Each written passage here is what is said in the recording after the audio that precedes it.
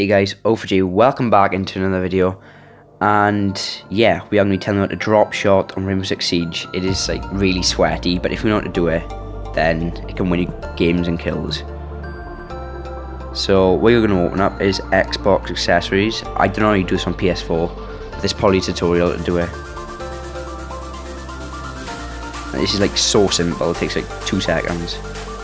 Go on button mapping, and basically what this does is it rearranges the buttons on your Xbox controller. So go on the top one and select the B button,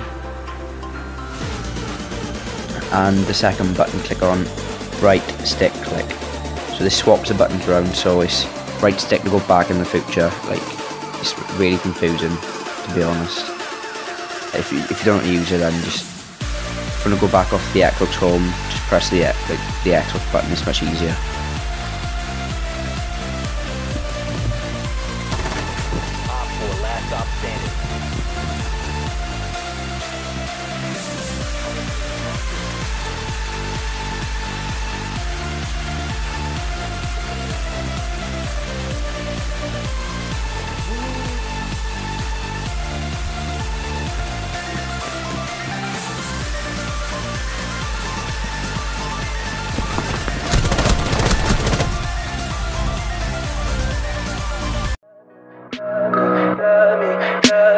Tell me pretty lies, look me in the face.